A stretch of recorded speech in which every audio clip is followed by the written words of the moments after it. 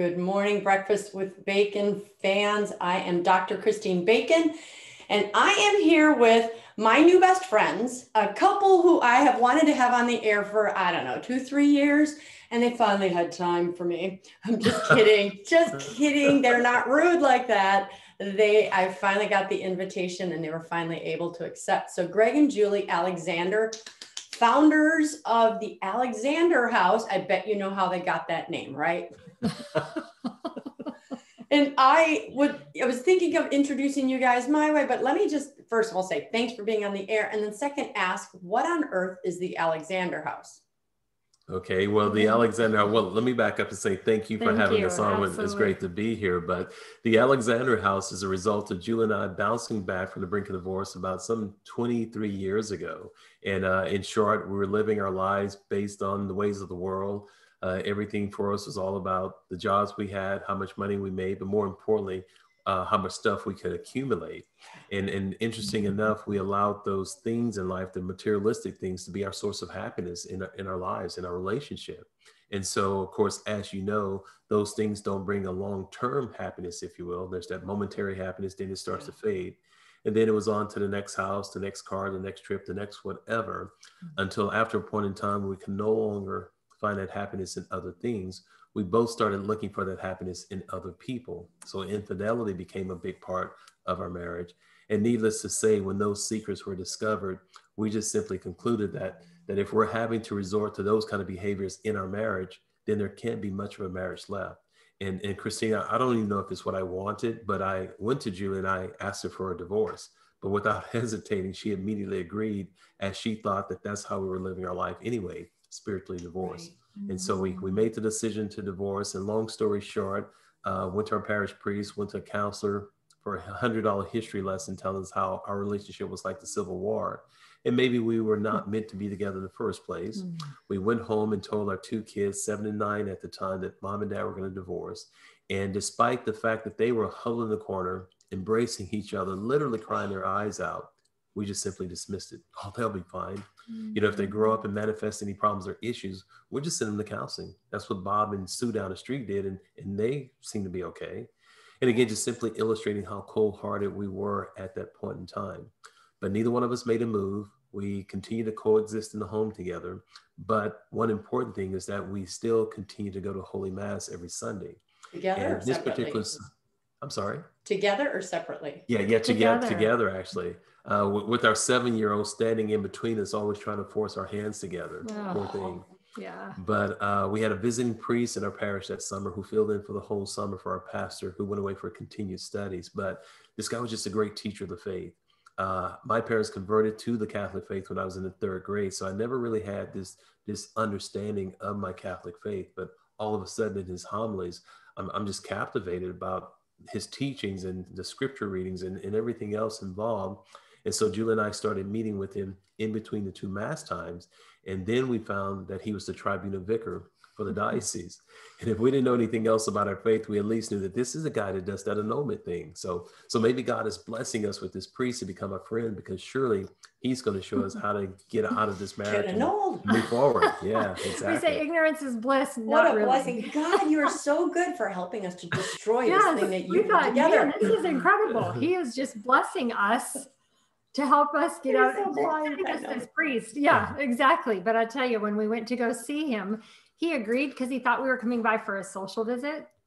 But when we went to his office, this poor man, literally, he was just like blown away, because we were on the other side of the desk, just hurling everything.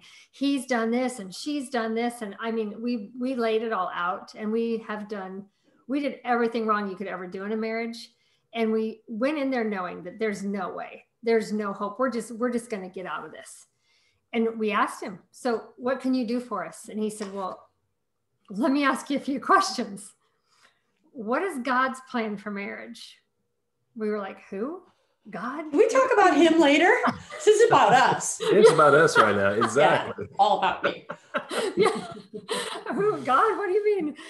What does the church teach about the sacrament of marriage? Not sure. What does that have to do with us? What are some of the writings of St. Paul and the various holy fathers dealing with marriage? We're like, we don't know, Father. I mean, really, we just came here because we wanted you to help us get out of our marriage. But do you have anything else that you can just give us to get on? He said, well, before you go any further with your decision, I suggest you go home and find the answer to the questions I've asked you.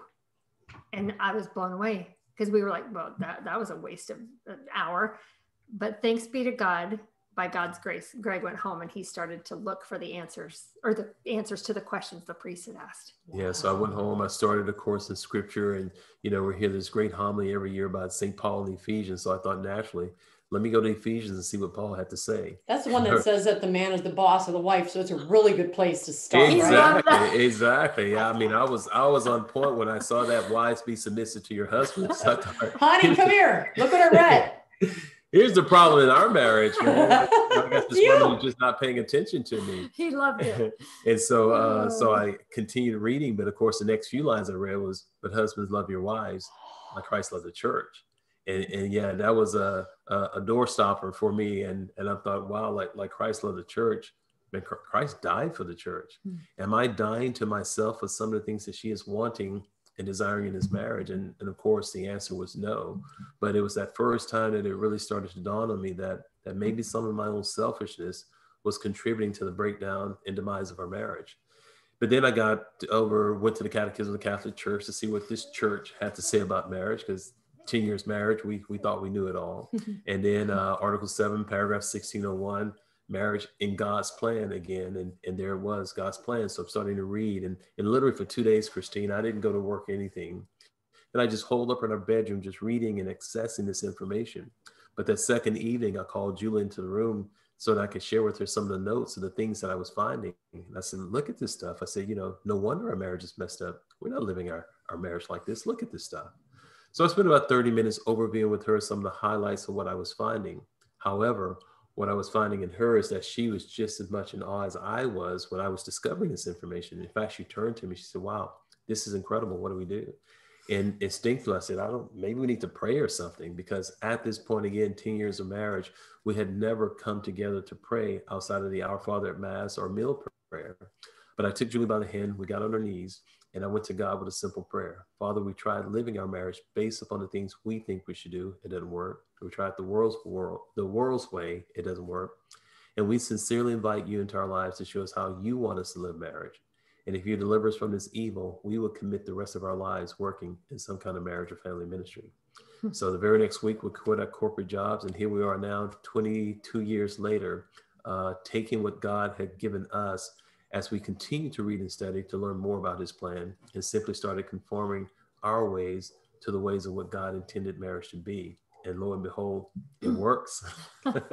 Imagine. Wow. I had several questions and I did really good at not interrupting you guys with them. I was like, oh my gosh. So my first question, I want to do the superficial first. So were one or both of you in an active affair at that time? No. Just discovered an affair Julie was in. And here's the thing, because when she shared that information with me, for some reason, I felt compelled to disclose my infidelities as well. And so I always say that, God being the omnipotent God that he is, he knew exactly what he needed to allow to happen in our marriage to get our captive attention, to be able to come back to him. Right. So, well, what were you thinking, Julie? Now, my viewers, I've been on the air for over 10 years, well, almost 10 years.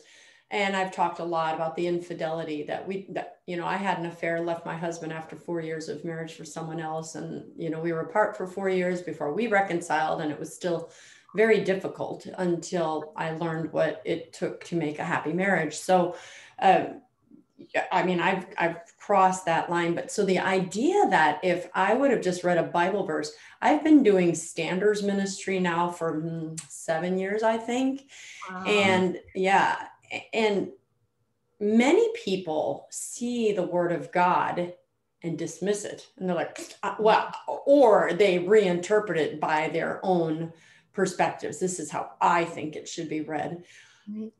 My second question to you is did you feel the Holy Spirit at that moment? Like, that seems like it was a true Holy Spirit moment, that you both had your eyes opened at the same time. Yeah. Kind of take me into your soul at that time. Well, what was amazing at that point is because we were so broken and wounded, there was no further down to go. I mean, I can literally remember in those moments that I was on the bedroom floor in a fetal position crying, and Greg had answered the phone, and it was my mom. And I just always had this like, oh, great. You know, now the guilt, the shame. I was the only one in my entire family that would ever mention the word divorce out of so many, 4 generations. I mean, you know, I was going to be that one. Wow. And I was just devastated, but I didn't know what to do. There was so much pain and so many wounds inside that it's just like, you just didn't care what took place. And I remember my mom calling, and she said to Greg, just put it up to her ear. I don't have anything to say. I don't have any comments. I just want her to hear I love her and I'm praying for you both. And I'm telling you, to this day, if my mom or dad would have said, you need to come home, we need to come get you, you need to get rid of it, you need to get out of there. Right. The day that we said I do, he was as much their son as I was their daughter. They got on their knees when they knew we were having problems. They went to adoration. They asked friends and family to pray for us. But the day that Greg called me into the room and he started teaching me, look at this stuff. This is God's plan for marriage. I can tell you, I still feel the flame that was burning in my heart, in my soul. I wanted more. I literally felt in love with Greg. That was my next question. As a woman, that's very attractive. A lot of, you know, feminists and liberals don't want to hear it, but even the most liberal of women understand that when a man takes charge, it is so sexy. It is so attractive. Let's get past the sexy part, like just attractive. Exactly. I think that's because God wired us that way. He is the head, you are the neck. And if he does a good job at being a good head, you have no problem turning your neck that direction. Yes. Mm-hmm. Amen. Amen. And I even say sometimes he's the head and I'm the heart. That one can't do without the other. The blood flows, the blood beats here to provide the oxygen for the head. One cannot do without the other. And I can recall everything changed. Everything that moment when he said, let's pray. I was like, what in the world? And I will tell you that there's so many times even today that I'll say, sweetie, I need you to pray with me. I need you to lead me. I need you to teach me. Because I remember 24 years ago when all hell broke loose, literally there was no hope. In that instant, when he said, I think we need to pray, I was like, this man is hot. Like you said, right. I mean, it's like, that's what we desire. And that's what we're created for. And I know a lot of men aren't taught that, but in a lot of women, like I did, I usurped that because I was like, okay, if you're not going to do it, I will take over and I will not let go. And so I was white knuckling everything for the longest. And I thought I was going to prove to the world that I was a woman and I was going to make $1 million. And all the meanwhile, negating the very gifts that God had placed in my care was my husband and my children. Right. How old are you? I don't remember. 54. So 56. Yeah. And so we grew up right around that same time where it's like, I don't need you to hold that door for me. I can open my own door.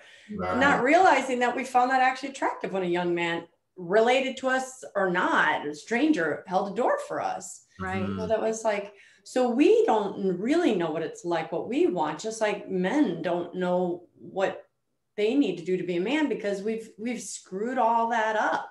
Yeah, absolutely. So it is important to hear that. I'm going to ask another kind of more secularish or temporal question first before we kind of go deeper, is that, so if you were having an affair and he said this, what happened to your thoughts or feelings towards the other person? Did that evaporate at that point? Or did you just make a decision to say, done, no more communication?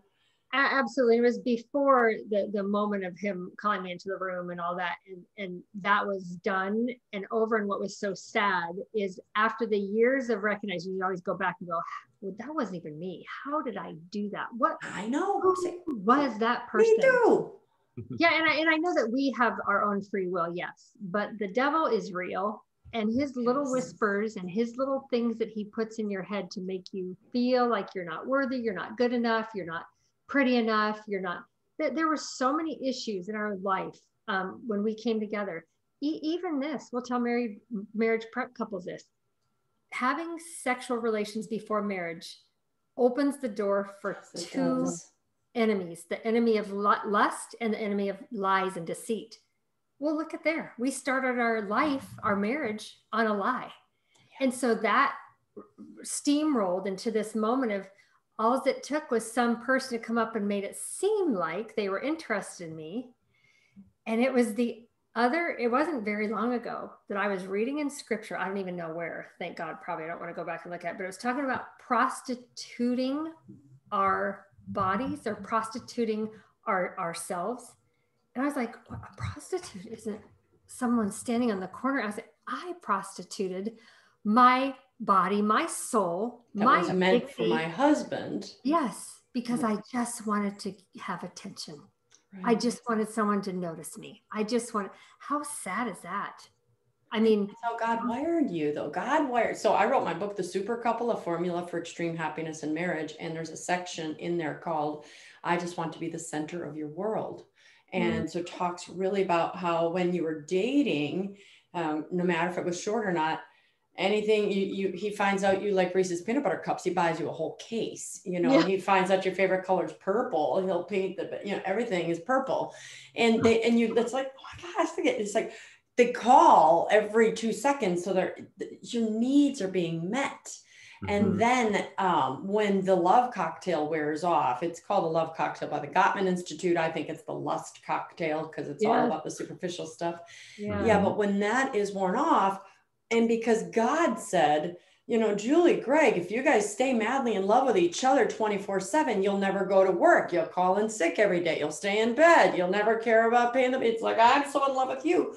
I have to let those hormones wear down so that Greg can come out of his Julie funk, this phase of like, okay, there is more to life than Julie, and Julie to come out of her own, right? And so that's when you go and fulfill the mission, Greg, that God had for you, and Julie, the same thing. You get the job, you raise the kids, you do whatever.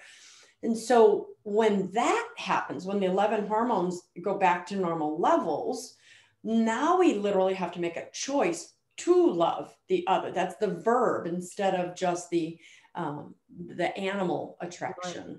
Yeah. And so, when you break that, you all of a sudden are like, what the heck did I do? And why are you not paying attention to me anymore? And you used to do this, this, and this. So, you touched on that I need to go back to being the center of your world, second to God. Yes. And that reorders our lives and our marriage. I don't know if I just kind of went on a little rant, but you're speaking the truths of how God created women to be desired, and he created men, structural and hormonal differences in our brains. He made the male brain with the structure and the hormonal differences are designed to fight, to conquer. I'm gonna, I see pretty lady, I win, girl. And then once he checks the box, he's like, okay, now let me go to work and I'll focus on work instead of focusing on Julie because I already got her. I'll just go work so I can pay her some bills, just buy stuff. So what you're saying is so important because what we don't realize is the emasculation of men and the over feministic way of women, like meaning to the radical, the emasculating of men and the masculating of women. Yes, there you go. Perfect. It just comes to the point then the men aren't the warrior, the protector, the provider, and the women aren't the nurturing and the loving and the grace. And so look at, it just makes for just a atomic bomb, literally, when he's becoming more fragile and I'm becoming more manly. It's like it doesn't work. It doesn't work. That's the way God intended. So it's amazing. So you guys how long did you date? We dated for about three and a half years before we married. We met in college, my junior year, her freshman year. It was just one of those things that love at first sight kind of deal. And it started at that point. So you dated 3 years, married 10 years. The infidelity was in there various times. You've dropped your knees. You hit this prayer thing. What happened next?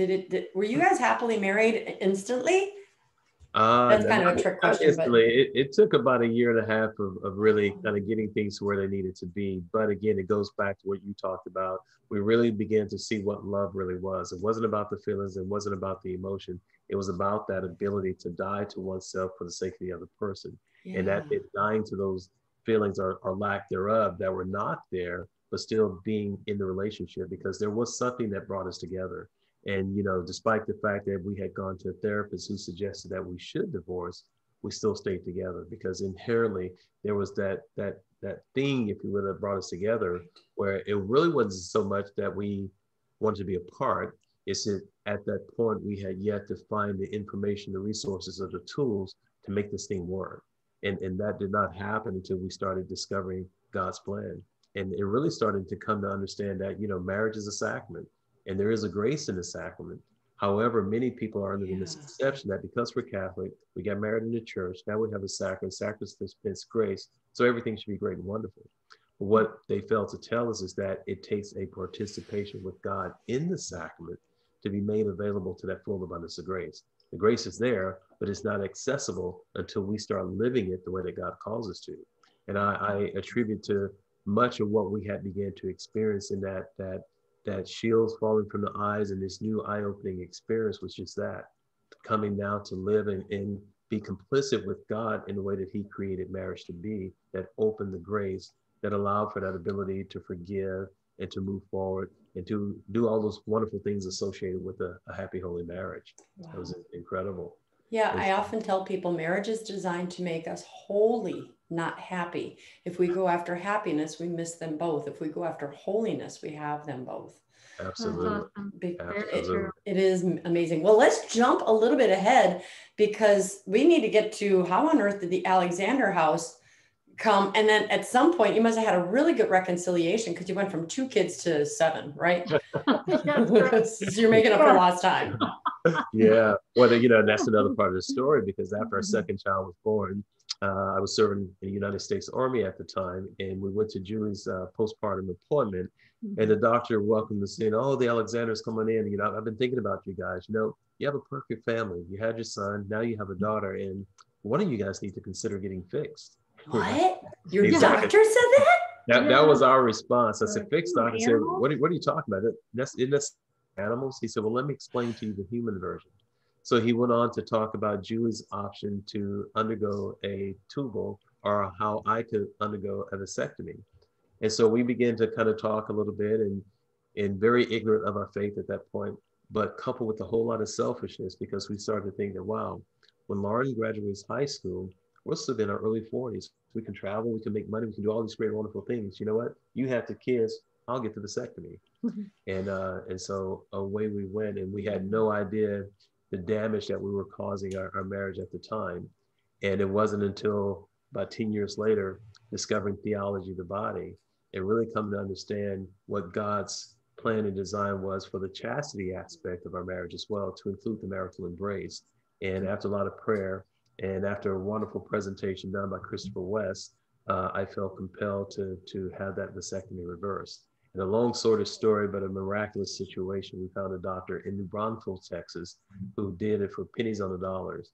And 9 months after the vasectomy reversal, we conceived little Catherine, who we refer to as the incarnation of our reconciliation. Aww. It was literally that fruit of that love coming back together. So pretty awesome. So we started realizing that we had friends and fellow parishioners that they too were just as ignorant about God's plan for marriage as we were. So we started doing these little talks in our parish. A DRE from another parish heard about the talk. She called you and asked if we had a workshop, which we didn't. But my beautiful little bride here lied. Yes. Oh, yes, we do. Yeah. Would you like us to do it for you? Exactly. Tomorrow. How's tomorrow? I know how that works, girl. You guys must be separated at birth. And that was her exact, when she came to me, she said, we have our first workshop. Guess what you're going to do, Greg? Right.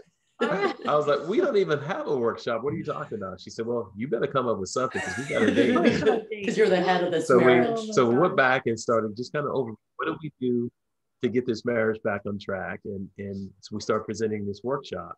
And from the workshops, couples were coming up, wow, this is great. We learned a lot. do you work with couples individually? I'm like, I took a page from her book. Sure, we work with couples individually. When do you want to get together? And so that started now what we would call our marriage discipling process. And Christina, in the last, 21 years now, Julie and I alone have worked with over 5,000 couples. And to date, there's only been 37 couples we haven't been able to help come back to happy, holy marriage. And now I would love to sit here and say, wow, I went back, I created this awesome program that's doing all this tremendous work in helping couples reconcile. But what we did was we gave the couples the same things that the Holy Spirit gave us. Because as we would continue to study and asking God to send the Holy Spirit to reveal to us how he wanted us to live marriage, I mean, systematically every day, the Holy Spirit was revealing these things, in which now I've just been smart enough not to change. And we give it to the couples the same way the Holy Spirit gave it to us. And it's just been truly amazing to be a part of so many wonderful reconciliations. And especially when there's children involved. And so that's what kind of started that. And we started in the last few years a training program, because our desire is to have marriage disciples all over the world being there as a resource for many of these couples in those difficult times. And maybe as you have experienced, or maybe a lot of times going to traditional counseling does more harm than good. And that's not to say that all counselors are bad. Don't get me wrong. No, but I've heard, of times based on, I don't know of any. I was going to say based on the couples that we received. Yes. Exactly. I know the one that helped us, and it was, she had a fantastic personality, but that's after going through 4 counselors. But you were not here to bash counselors, but you're right. Even when people call me and say, do you know a good Catholic counselor in my state? I'm like, I don't know a good one in my state. Well, I know that sounds offensive. I apologize. Exactly. Sorry. With a hammer to home. Oh, no problem. I was going to say, to hammer the point home further, I have a very dear friend. I'll just call him Dr. Jim. And Dr. Jim is a PhD marriage and family therapist guy, has their practice now for 40 years. And I was talking to him. I said, Dr. Jim, I said, out of all the couples you see in marital counseling, how many would you say really need marital counseling? And immediately he said, oh, less than 3%.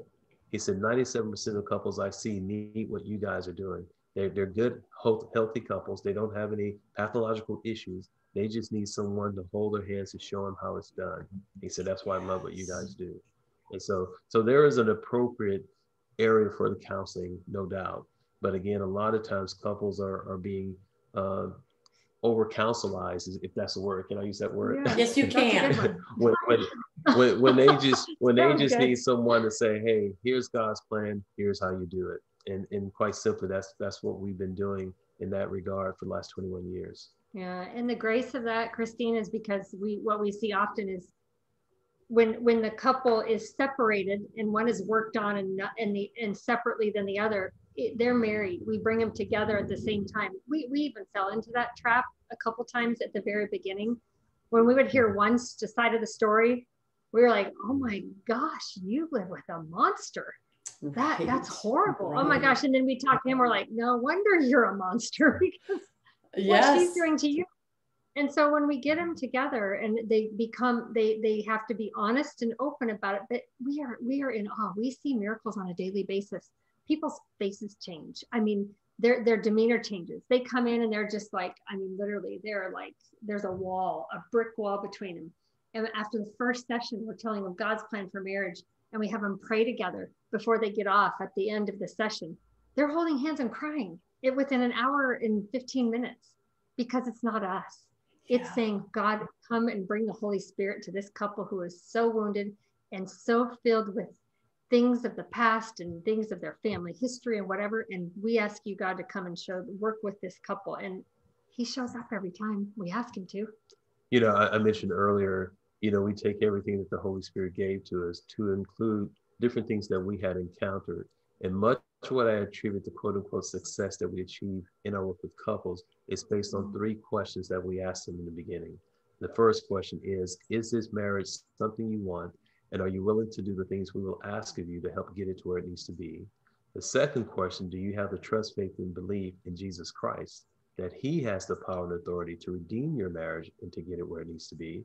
And I cite different examples in scriptures of how it was not only just Christ's ability to perform the miracle, but it was also hinged upon the faith of the individual. Of the recipient. Yes. And then the third question is, does God have your permission to come into your life and into your marriage and to allow for the changes that need to take place and take place? Because of the fact that he is a perfect gentleman, he honors our free will. And if we freely choose for him not to be a part, he's hands off. And so therefore we need to extend that invitation and allow him to come in and to allow his graces to be there to help facilitate this process that brings us back together. And so again, those three things are critically important because we need that buy-in from the couple to be there, but also to extend that invitation to our Heavenly Father, which he can be back where it is that we invited him to be at the wedding ceremony. Right. It's just that many times when we leave that church, we leave him there at the altar, but he wants to be intimately woven into the.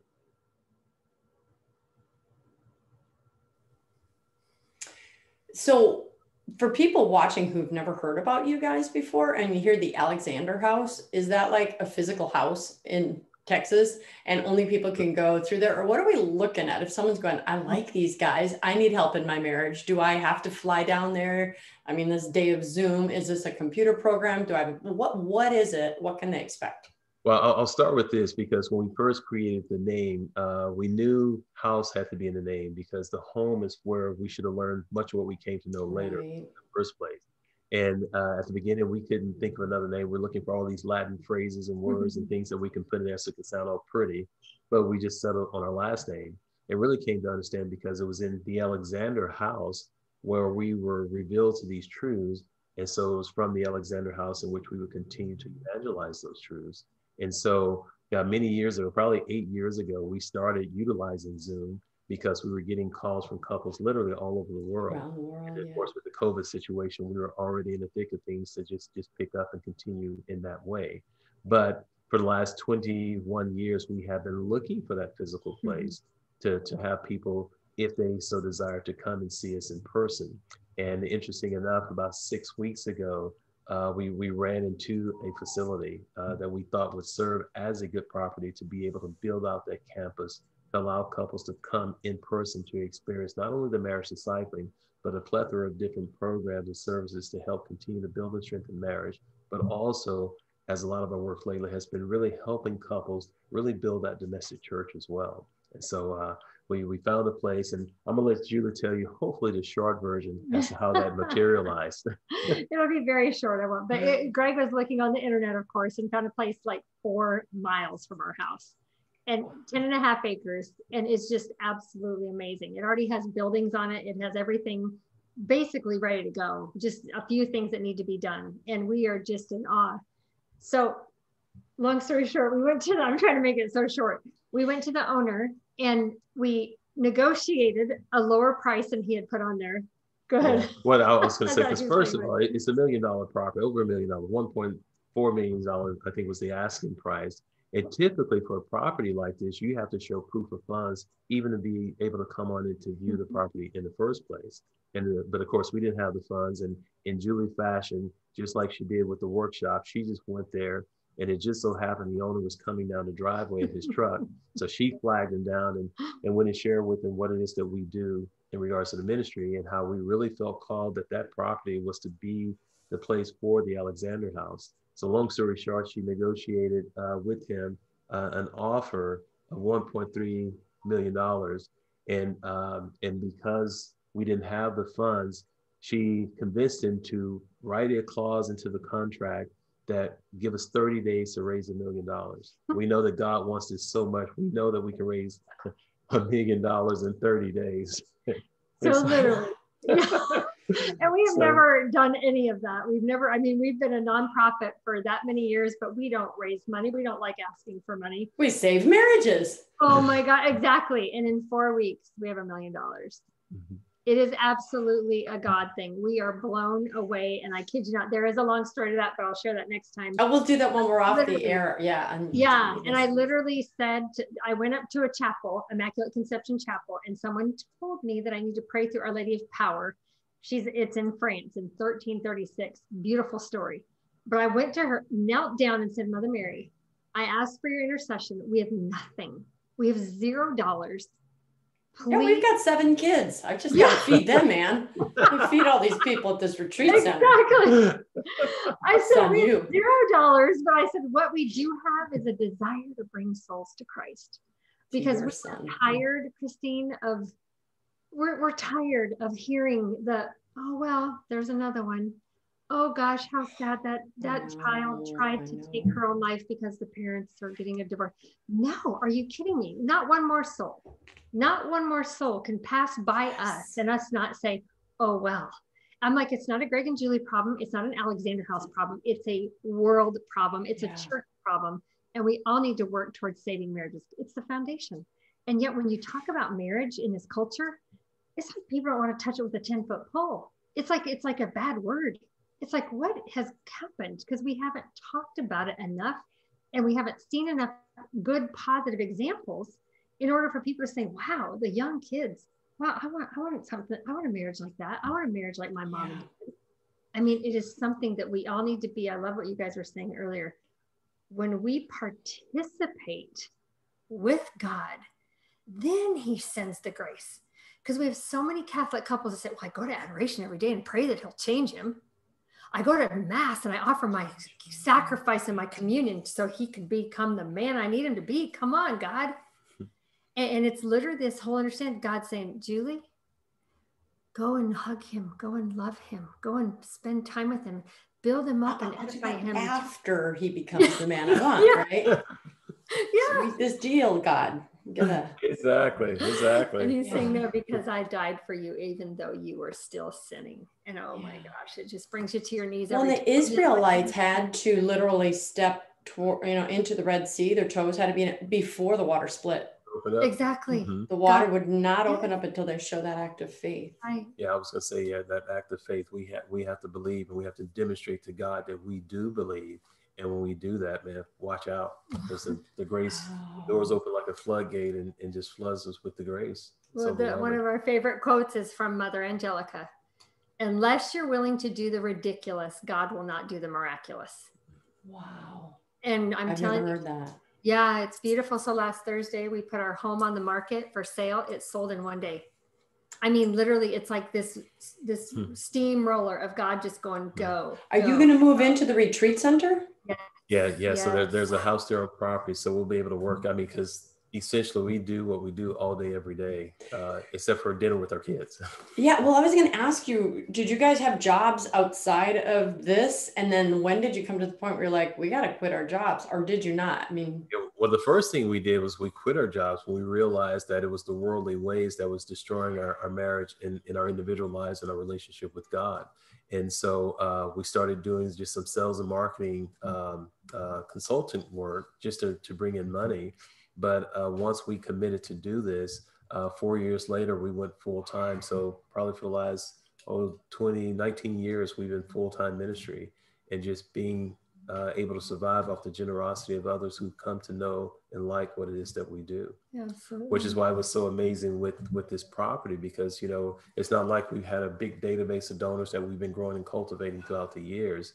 It's just that we just went with a lot of passion, sitting in front of people, sitting in Zoom sessions even, and painting the picture of the dream, and really allowing people to know and understand there's nothing like this that exists, a Catholic entity that works to heal and strengthen troubled marriages. And one of the things, Christine, and I hate I even have to say it this way, but we operate from the fullness of the teachings of the Catholic Church. I mean, we don't skirt around issues or omit certain teachings. It's the fullness of the faith, that's how God allowed us to be built. Yeah. And we came to realize that, hey, if we're going to profess to be Catholic, we have to live and believe everything that the Catholic Church teaches. And that, I think, is probably one of the differences from us and a lot of other efforts that are out there working in the marriage ministry. Yes. And if I can add that, I think it's important, because I know I'll forget, my brain is going every which way. But the other miracle that I want to talk about is because May 14th is the deadline for us to raise $400,000 to do the closing. And just 2 days ago, I was telling my friend about Our Lady of Power, and she looked it up, and her feast day is May 14th. And we had no idea. So it's these things that we see that on a daily basis, God is showing us his breath, his life, his way, his, living in his will is so, it's like beyond what we could ever fathom.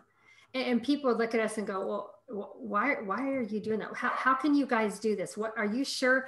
And each time we're both bold. Normally I'm the bold one, if you can't tell, but this time he's been bold with me, and he's been like, it's going to happen. No, this is going to happen. Why? Because souls are dying, perishing. People are perishing from lack of knowledge. They're dying physically and spiritually. Right. Not anymore, not as far as we can go. We will do whatever we can to bring one more soul to Christ. That's our purpose on this earth. We have to participate with God. And my goodness, if people only realized the difference in our children's lives, the two that were huddled in the corner, now married, beautiful children. They have children. We have 5 grandchildren now. I thank God every day that we didn't rip apart their lives because we were so stinking selfish. We didn't care. It was about money. It was about what we wanted. It was about me. It's about you. You go do your thing. I'll do mine. We're fine as long as we got this house and these cars and this. It just makes me nauseous because that so much time and effort is wasted on things we don't have anymore. And it's as if God was telling me that I've given you the gift of my son, Greg, and those children who are mine. Those are yours to steward. Yes. Oh, but God, no, but I need to go save the world. I need to go over here and do this. I need to go to all these Bible studies. And I need to go over here to church, and I need to go with my friends out of town. Why are you stepping over the gifts that I've given you to run after something you were never meant to have? That's what I heard him say internally. And I'm like, I'm done. I'm done chasing my world, my ball around, and I need to be obedient to God. And in that, he gives you a grace of such, like you said, that submission, not in a bad way. I'm under Greg's submission for him to love me like Christ loved the church. Right. That's what I'm lifting him up in my prayer, that he does what he said and promised God he would do, to love and honor and cherish and respect me. Why wouldn't I support that? And if he doesn't have you doing it, I mean, you're like Aaron and Hur lifting Moses' arms. When he let his arms down, the battle, the Amaleks were winning, but when his arms were held up, he was winning. The Israelites got the bet. You are, lifting those arms, whereas you said the head and the heart. And I love totally secular movie, My Big Fat Greek Wedding. Have you guys seen it? Yes. This is such a good movie. And Tula, I said, Tula. Why does Daddy get to be the head? Tula. The man is the head, but the woman is the neck. Yeah. I'm like, if you're a good neck, that's how Eve got Adam to bite the apple. Oh, honey. Yeah. Right? So, you're doing your job by helping turn him, but then he makes a decision. And it's, we could talk about God stuff, but that's the stuff you're going to do at the Alexander House. And you are doing. When I heard about this, I thought, what great timing, because I didn't call you guys to say, oh, let me call them and help them raise money. But when I found out you guys were still raising money, I'm like, what a great opportunity to have you on the air, because you got $1 million raised in 30 days. You need just 400,000 more. And so who would want to give money to you? Anyone who's pro-marriage, anyone who's pro-God? Do non-Catholics come to the Alexander House? Yeah, we even have pagans come to the Alexander House. I'll share this story right quick. So we got a call from a female a few weeks ago. She was having troubles in her marriage, and she attempted suicide. And so she was checked in the hospital for a 72-hour watch. While in the hospital, they were coming around one day with the book cart. And so she pulls the book off this cart, which happens to be our book, Marriage 911. She didn't finish the book before she left the hospital. And she was having dinner at her neighbor's house a couple nights later. And she was expressing to them, wow, I found this awesome book. I was reading about this couple. We learned so much, but I didn't get to finish it. And her friend Lisa asked, she said, well, can I ask what was the name of that book? She said, Marriage 911. She said, oh my goodness, that's our dear friends, Greg and Julie. I can get you in contact with them. And so we started working with her, and her husband came to realize that she's not even baptized. And so this Saturday, she is going to be baptized and brought into the church, or be made a Christian, first of all, not fully initiated, but at least being baptized and become a daughter in the adopted family of God as a result of that finding that little book on the book card. That's God, right? I mean, it doesn't even make sense.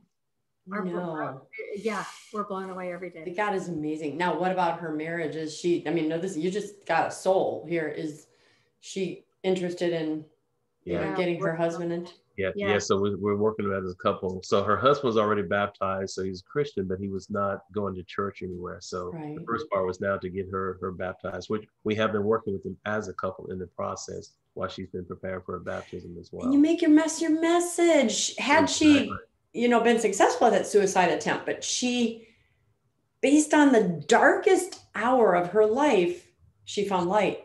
Yeah. And, same with you guys, same with me. The darkest hours led us to God. So don't begrudge. What is it? Don't begrudge your small beginnings. I mean, it's just, God will take your mess and make it your message if you will allow him to. How amazing is that?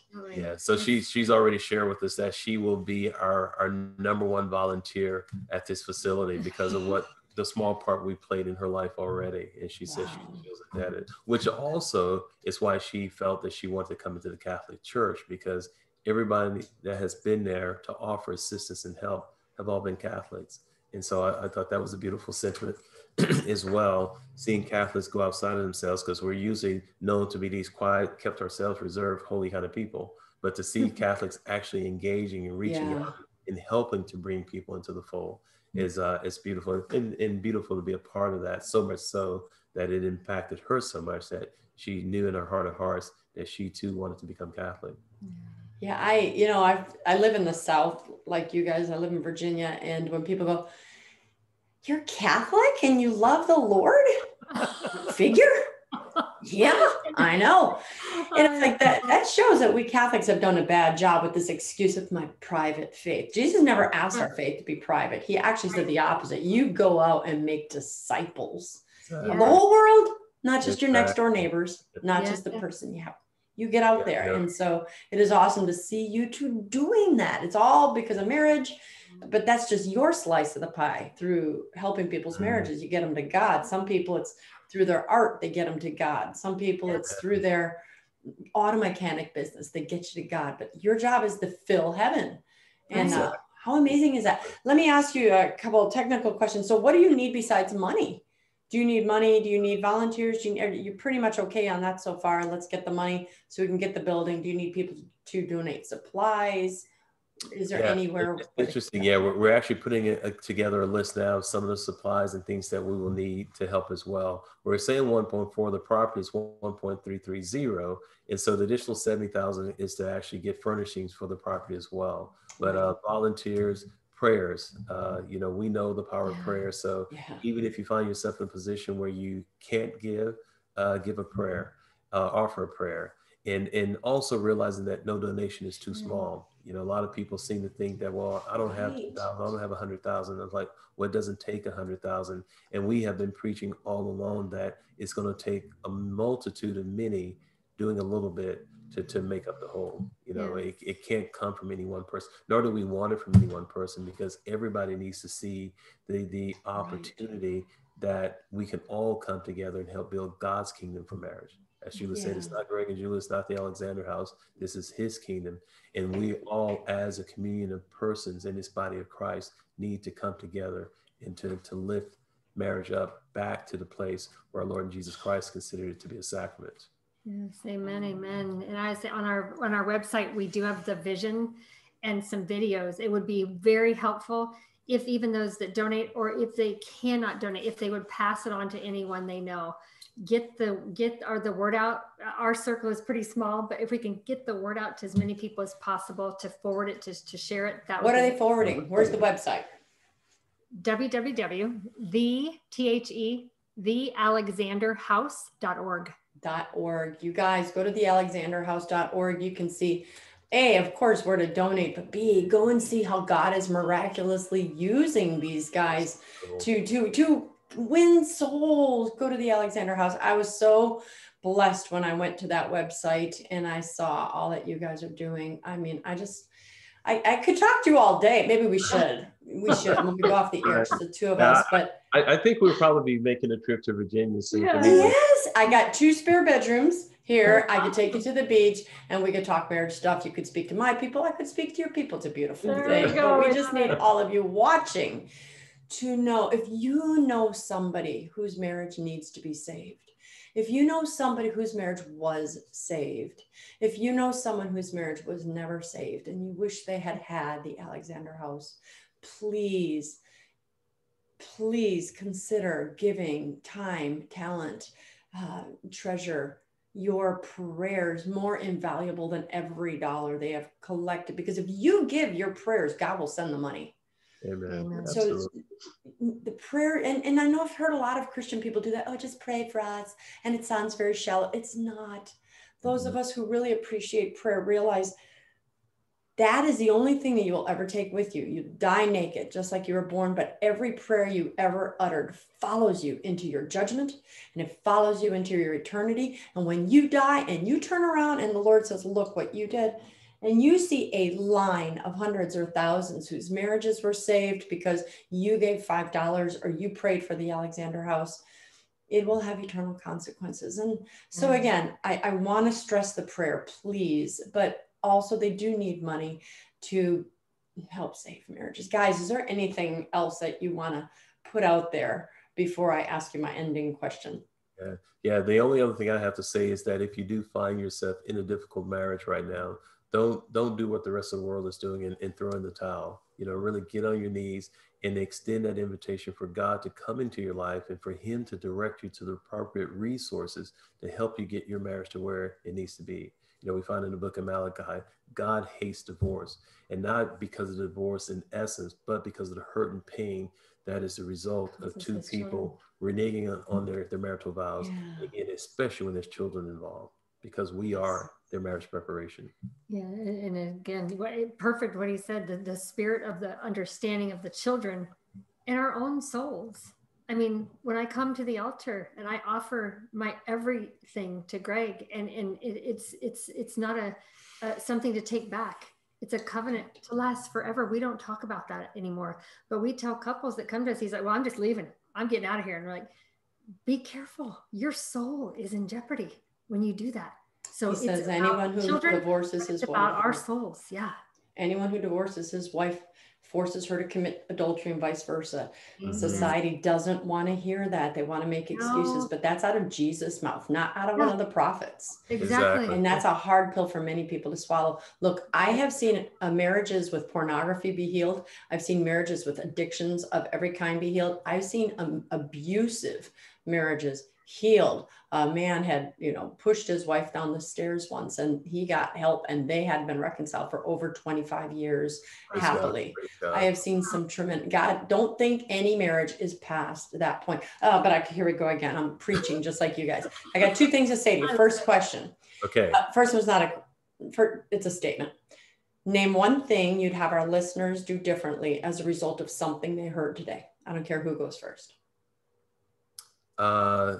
To close every night in prayer and to begin every day in prayer. Quick formula, right quick. Come together, physically hold hands before you retire. Husband, recite the Our Father. Wives, respond with the Hail Mary. And then each one of you taking a turn, noting a thanksgiving or intention to God for your beloved. And I would say more praise and thanksgiving to God every day. We have a lot of complaining. We have a lot of fear. We have a lot of concern. We have a lot of angst. What we've recognized is in this time where sin abounds, grace abounds the more. Ask for the Holy Spirit to come. Ask Jesus to send you the Holy Spirit, who is the Paraclete, who will be with you until the end of the days, that will give you the strength, the courage, the joy, all those things that we need to live a happy and holy life. He will give it. You just need to ask in thanksgiving. One last statement. It's fill in the blank. When I die, I will know I've made a difference. I will know I've been successful when I die. When I enter the kingdom of heaven, I see my wife there because I've done what I needed to do to help her get to heaven. And when I beat him there. When you beat him there. And I would say I've always envisioned this, but I said more for Greg and I both, but someone had shared this with me once, and it was a beautiful thought of when you're running the race and you have souls on the sidelines, literally cheering you, come on, you can make it to the finish line, go, go, go. When those are lined up down the hill, across the valley, because we cared enough to help somebody else out of their misery and lead them to Jesus Christ. Amen.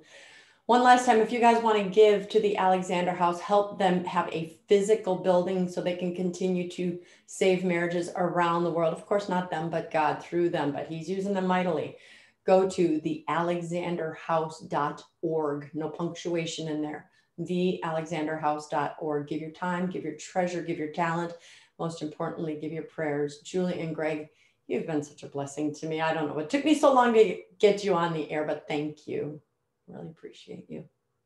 God bless you. Yes, God bless you. Thank you so much. Well, I have to end the show the way I always do. I am Dr. Christine Bacon. You've been watching Breakfast with Bacon, and I want to remind you always to live your life sunny side up.